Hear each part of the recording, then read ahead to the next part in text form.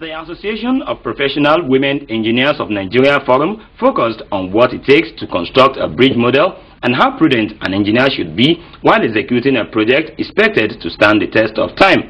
For more than 20 years ago, a lot of women have gone into engineering, and you can see quite some of them that you will be interacting with later. With this appreciation of engineering, definitely when they go into the senior secondary school, they may be more tilted towards reading engineering-related courses. The students were also armed with information on green environment, with emphasis on materials that are recyclable and eco-friendly. There was a quiz session to drive home the point on the beauty of engineering as a profession.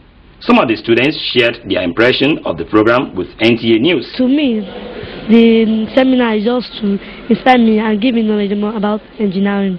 I had it in mind then that, okay, even though I want to be an engineer, this is how it will be. That means it won't be only me. I'll have people to support me. Okay, after constructing, this will carry out, and I guess we've learned a lot about that today. This event, according to AFWEN officials, seeks to change the perception that engineering profession is gender sensitive. It is also aimed at bringing more visibility on women engineers with a view to inspiring these young girls to be